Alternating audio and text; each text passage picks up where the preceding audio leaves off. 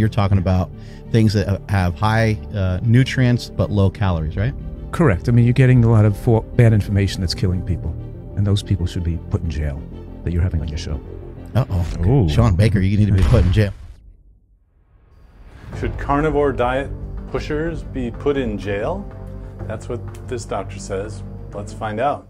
I'm Dr. Eric Westman, and I'm sent this video, Carnivore Diet Pushers Should Be Thrown in Jail, from Mark Bell at Super Training Gym. So, of course, you always want to look at where the video is coming from. Consider the source. And Mark Bell asked Joel Furman, an MD. So Mark's not an MD, but he's interviewing a doctor, and I know who Dr. Furman is. I'll tell that story in just a minute.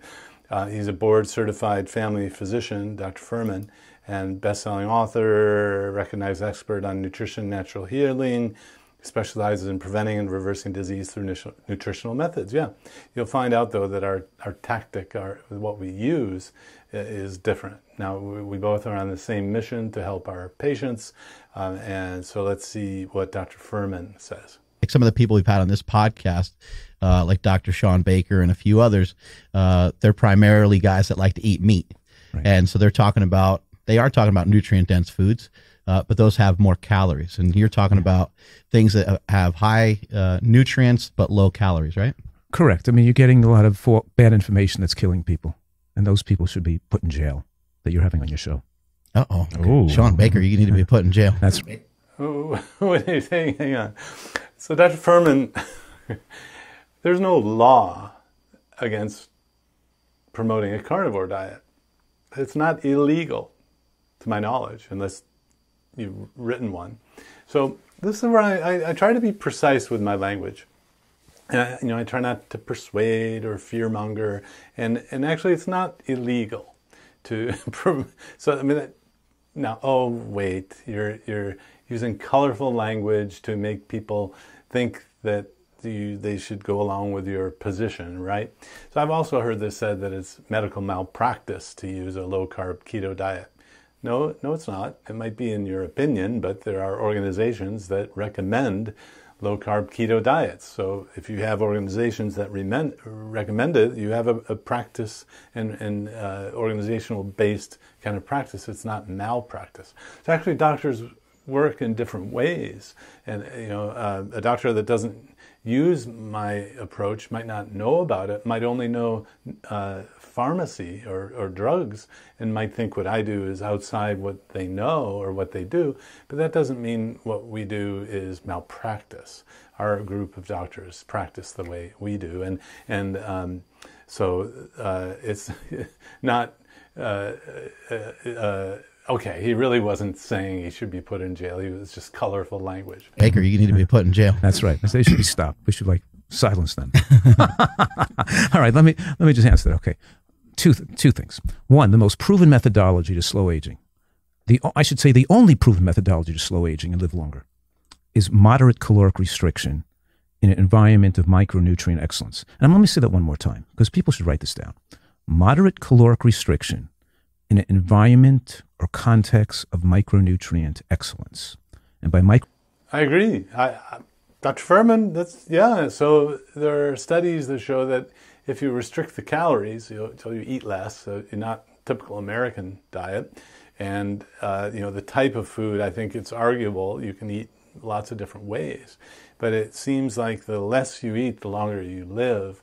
And I remember seeing a researcher who had a primate colony get up and talk about his research, and the primates lived longer if they were calorie restricted. They had fewer chronic diseases, didn't have cancer, and so yeah, I think the idea is we don't want to eat so much, and if you're eating things that you can't stop eating, you get into that sugar and ultra-processed food addiction, actually. You don't want to eat that way. And I think Dr. Furman and I are on the same sheet here, singing from the same sheet of music about wanting to reverse or eliminate disease. Micronutrients, I mean vitamins, minerals, phytochemicals, and antioxidants, right? Meat has no micronutrient load. has no phytochemicals and antioxidants. It doesn't diffuse free radicals. Processed foods has no, I'm saying a piece of chicken is like a bagel. They both are sources of calories with no significant load of micronutrients, especially the phytochemicals and antioxidants that diffuse free radicals and advanced glycation end products. The buildup, see, aging is all about the buildup of metabolic toxins and waste products that age us, like free radicals and advanced glycation end products. Eating more calories in general, just consuming calories, produces more free radicals. The more calories you eat, the more free radicals you produce. The more calories you eat, the faster your metabolic rate gets, and the faster your metabolic rate means the faster you're aging. This is contrary to most anybody you have on this podcast because they're all giving you incorrect information. Do you think it's untrue that we can get everything that we need from animal products? We can get everything we need from animal products. That's the most ridiculous statement I've ever heard. Hang on. You go, Mark Bell. Get back at Dr. Furman. Yeah, so carnivores, they don't eat plants. So what the plant-based folks are going to tell you is that there's something special in that plant that helps you out, and that's really not been proven. You can get all of the nutrients in terms of essential nutrients and feed your body what it needs. But the argument here is that you could add in phytonutrients, something from a plant. Or you might add in some wine where it has resveratrol or some other compound that might help you. So that's like adding different supplements to it. But to say it's the most ridiculous statement I've ever heard. Oh wait, that's an exaggeration, like being put in jail. Yeah, I got it. That's what we're hearing. That you can get everything that you need in terms of especially micronutrients from liver, heart, and just the amount of ignorance is just incredible, and the amount of false information giving out to people is really quite disturbing. You know, why do you think that's false information? You're saying that meat doesn't have micronutrients in it? Well, we know right now that the type of nutrients that elevate SIRT1 and AMP kinase, the longevity proteins that stabilize the DNA, are mostly phytochemicals found in plants, and that the ARE, or the antioxidant response element that's activated on our genes, on our genes that protect the cell from free radical damage and aging, is fueled by the phytochemicals found in plant foods, mostly green vegetables, like the isothiocyanates found in green vegetables. So we know that each broccoli has 1,000 different nutrients in it. Each piece of strawberry has 700 There's some people that will say that the antioxidants are mainly for the vegetable itself and that they don't do much in the human body. Well, they could have a theory. You could have all kinds of nonsensical theories, and you could make claims make them on a podcast. Yeah, so you go, Mark. Mark's well coached. And there's something that I've seen. I've been in this research space now for 25 years. And it turns out when we started our first research on low-carb, high-fat diets, that's kind of the opposite of what Dr. Furman pushes, there really wasn't any research out there. There was no research to say high-fat diets were bad, no clinical trials. So that was curious to me. I thought everyone says it's bad. There must be some research to say it. No, there was a taboo on studying high-fat, low-carb diets, the Atkins diet, for example. So nobody studied it. So I visited doctors who were using the diet. Did my due diligence before studying, before doing research. Went to travel and meet these folks. It turns out that some programs use some broccoli or some vegetables, some don't.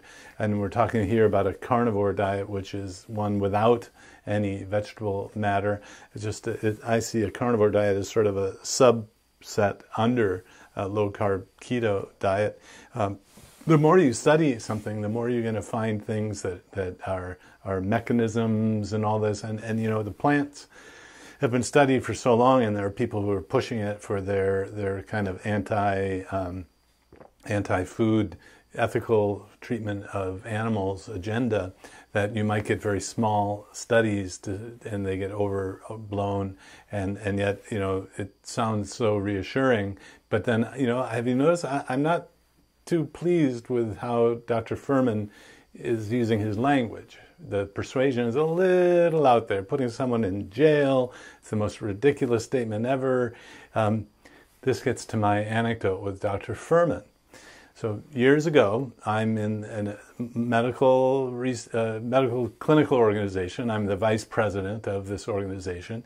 And there were 3 people giving a talk. It was Dr. Volek, it was Lauren Cordain, a PhD, it was Dr. Furman. So there was Dr. Volek is a low-carb scientist. Dr. Cordain is not an MD, but he talks about the hunter-gatherer paleo diet. And then there was Dr. Furman talking about the plant-based diet. So I got up to the microphone back in the days when you could do that. Now I'm afraid people like me made it so there are no microphones at meetings. You have to type it in, and then the questions get screened. But so I had carefully thought through a criticism of every talk. It was in a panel discussion of 3 different diets. Which one's the best? It was a good presentation. Everyone put their research out, and I had a criticism about Dr. Cordain. We really don't have any randomized trials on what you're talking about. That's hunter-gatherer.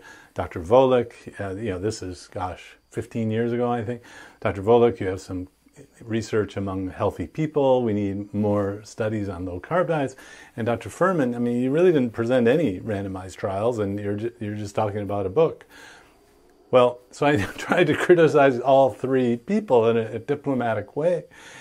Before a millisecond passed, Dr. Furman was down my throat. Was like, this is a medical organization. It was, how can you say this? There's no evidence about low-carb diets, although Jeff Volek just presented the research. And so actually the whole time for that Q&A was monopolized by Dr. Furman telling me what an idiot he's still talking about idiots out there.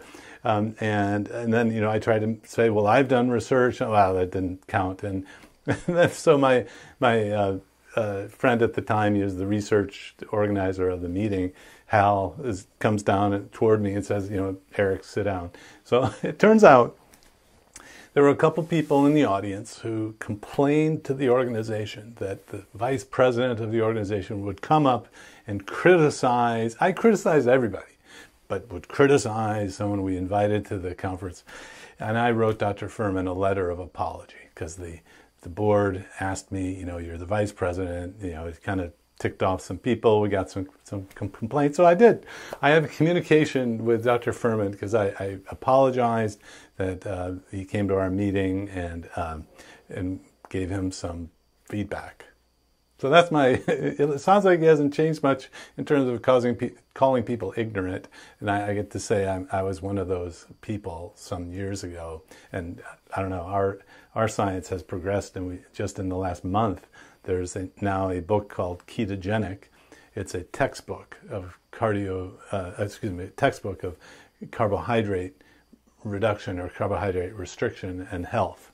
And it's a medical text designed for teaching doctors and nutritionists, dietitians. So anyway, our science has progressed. And when he says the science doesn't support that, I have to caution that with the science that I know doesn't support it. And that's kind of true with everyone, isn't it? I mean, the science that I know says a certain thing. The science that someone else says might be true. I mean, we don't have the ability to read everybody's research, right? Actually, the science doesn't support that. The science is overwhelmingly and irrefutably secure and and comprehensive that phytochemicals extend human lifespan. So with your style of diet, though, you're not saying that meat is bad, because meat is part of... No, I am saying meat is bad. I'm saying the evidence is irrefutable that as people eat more meat in their diet, their increased risk of cardiovascular death and cancer deaths increase, and that meat raises IGF-1 to cancer-promoting levels, and you can't have prostate cancer. You can't... In other words, let me make a few things clear. We give studies more credence if they go on for decades with many hundreds of thousands of people, or many thousands of people. We look at hard endpoints like death. Every study that looked at animal product, increasing animal product consumption, shows increased risk of death, and when we're looking at hard endpoints, the studies we have more credence. For example, not only does, so example, a recent study on 44,000 women followed for 25 years, they ranked their amount of animal products they ate versus plant foods they ate in their diet and gave them a score of 0 to 20. 0 would be like a vegan diet, 20 would be an Atkins diet or a keto diet. And they found that for every point where they increased animal products, every point cardiovascular deaths went up by 2.5%. So that the Adventist Health Study was published in 2001 showed that, it showed that people with more animal products had shorter lifespans, and people who eat a little bit of animal products. But in the 2018 Adventist Health Study 2, they showed 5 quintiles of nut and seed intake, and those with the highest quintile of nut and seed intake compared to the lowest quintile had a 40% lower cardio death rate with higher intake of nut and seed. When they divided the animal product intake into 5 quintiles, they found those with the highest amount of animal product compared to the lowest amount had a 60% increase in cardiovascular death rate. So if that's compelling, it turns out that I've reviewed these kinds of studies before. These nutritional epidemiology studies are what we call hypothesis generating, not hypothesis testing, meaning it's not an experiment where you can determine causality. And the odds ratios or hazard ratios or relative risks for meat eating or any of the things that these people talk about is so small. The current evidence-based medicine world, and even going back to theories about causality, would dismiss them as not being large enough to be clinically relevant. So you're going to hear, well, there's 48,000 people follow. Well, if it's really that strong in a relationship, you don't need that many people to see that sort of relationship. If you needed 40,000 people in a drug study, that means you're looking for very small changes. And I bet he's using the relative risk instead of the absolute risk as a method of persuasion. The drug companies have done that for a long time. So not to worry, these are not experimental studies he's talking about. And again, the language being irrefutable. A scientist would think that, we don't know everything and we're going to learn more things, and maybe that there are a lot of ways to do it. So Dr. Furman is not a clinical researcher and can apparently use this kind of language that is something I'm not comfortable with. And right now we know that all the studies in human longevity show that as people eat more high-protein plant foods as a means of reducing high-protein animal products, lifespan increases. Also, we see in all the blue zones, more beans and more greens means longer life. No, not the blue zones. Again, in the blue zones, you can see what you want to see. It's kind of like an ink blot test. You can actually pull out what you want to pull out, and one theme is you want to live somewhere where it doesn't get cold, and that's good for longer life. So let's keep going. More high-protein animal products, shorter lifespan.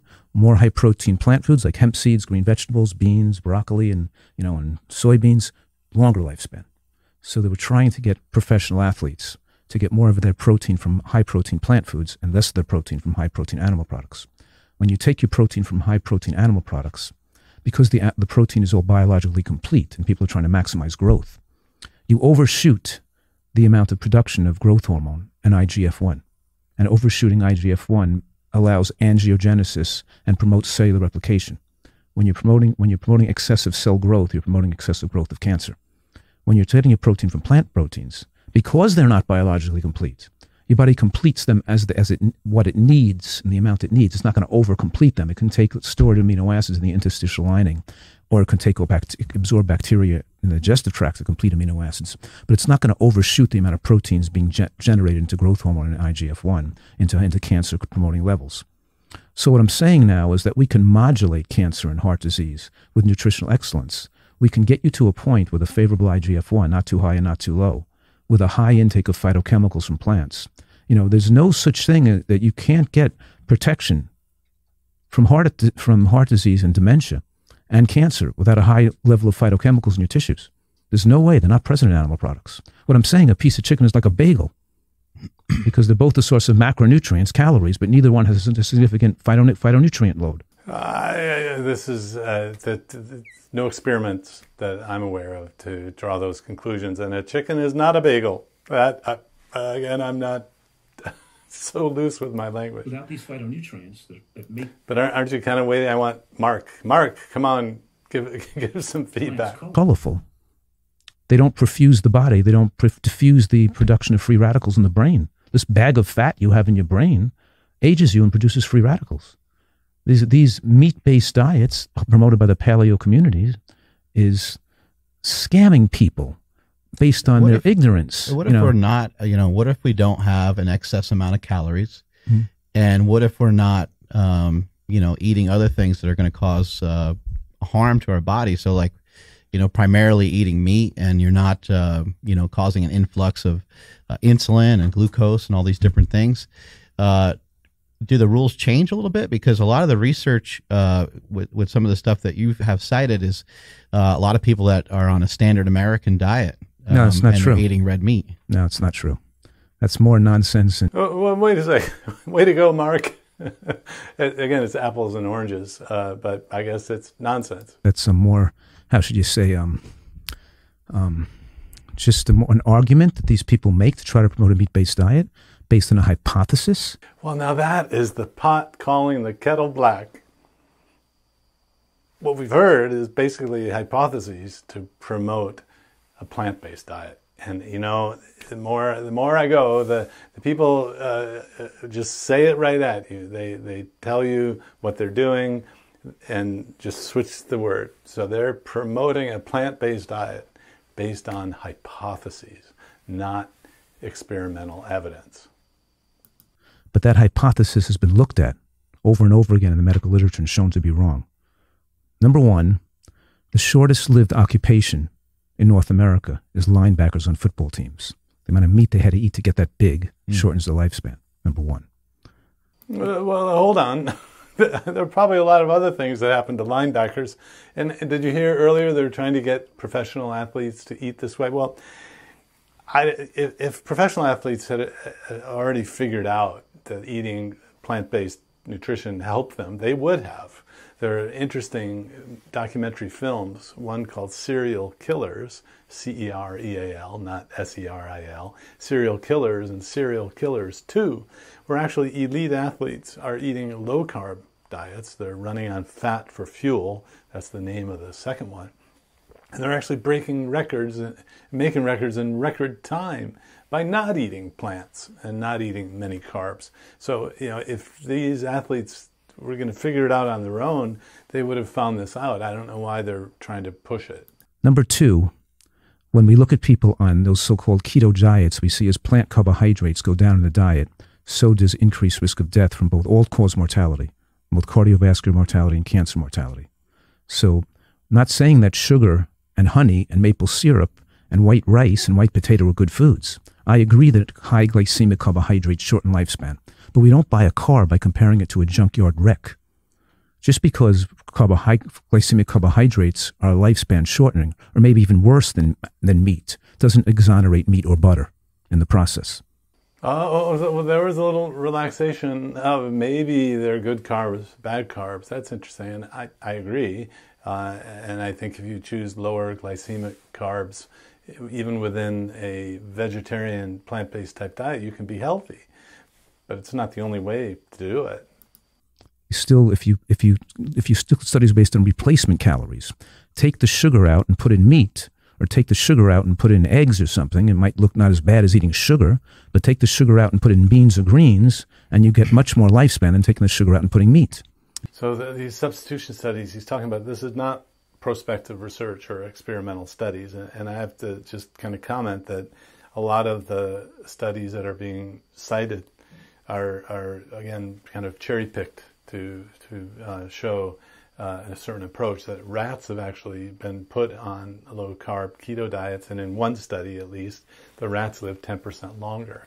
So it could be the sum total of all metabolic change is what does it, not an individual nutrient actually. And so fat burning or being on a keto diet has so many other things. And remember, it hasn't been studied much. It's only till recently, speaking in the last 5 years or so.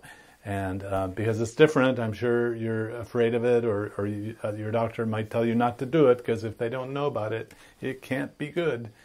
Do you have some theories as to why? I just want to say this, that it's okay to have a theory, but then you have to say, if you want to know what's reality, and people get all these hypotheses, we have to have a comprehensive look at the medical literature, the scientific literature, and see what the long-term data shows. And the long-term data disproves all those theories that people have trying to promote what people want to eat, especially in the bodybuilding community and among trainers and things. And people are overly consumed with size, and they don't recognize that when you're going to overly consume with size and you're trying to maximize growth, you're going to also be shortening your lifespan in the process. We want to maximize fitness and strength and not be the biggest human being you could possibly be. Isn't using like the linebacker of a football field? I mean, linebackers are massive as it is. Yeah. Saying that meat causes a linebacker's death, isn't that kind of too strong of a, like, it's not the meat that killed the linebacker. There's many other things I can go in, especially with like the dangers of that sport in general, right? Yeah, we don't know exactly what killed the linebacker. Maybe they took steroids. Maybe they had a stressful, I don't know all the factors that could have killed him, but we know that striving to be big and the diet you have to eat to get that big shortens lifespan. So what I'm saying right now is like look at me. I'm a small guy. I'm 5'9". I weigh 150 pounds. But at 65, I can do 70 push-ups and 20 chins, and I'm still very fit at my age. And I have a six-pack, you know, and I'm solid, you know. I want to keep this way. Yeah. Now, I could get to be 165 or 70 pounds if I changed my diet and eat more meat, but that wouldn't be favorable for my lifespan. The goal isn't to get bigger and unnaturally big. I want to be fit and strong for my size, but not as big as I possibly can be. I would need to change my diet to make it accelerate aging more to get bigger. I don't want to be able to bench press an extra 50 pounds. I want to be able to be fit with my own body weight. So to get big enough to be a professional athlete. Now, you can be the professional basketball players, tennis players, skiers, and, you know, and martial artists and boxers love this type of diet because they're strong for their body weight and they can keep themselves light and they're really fit and, you know, they're great. But but to be a linebacker, as you agree, you have to be extra sized, really big. I do. And what I'm saying is that bigger athletes. Well, let's just think about that for a minute. Okay, Dr. Fuhrman has figured out a way to eat for himself, and it's working for him. There are actually a lot of theories and hypotheses because there are no randomized trials. There's no experimental evidence about just about everything he says. So he's come up with ways, well, these things are called rationalizations in other language, to rationalize why he's eating a certain way. He's thinking, well, I'll live longer. Well, you know, we don't know that for sure. Athletes, we know right now that eating to get that big is not lifespan promoting. I don't know. Nice to see Dr. Fuhrman on a video, not in person again. And if this is interesting, if you like it, be sure to like and subscribe so you don't miss out on further videos. If you don't have my top 10 tips on starting keto the right way, check in the description below. Hope that's helpful. If you enjoyed this video, be sure to like, subscribe, and hit the notification bell, and check out adaptyourlifeacademy.com.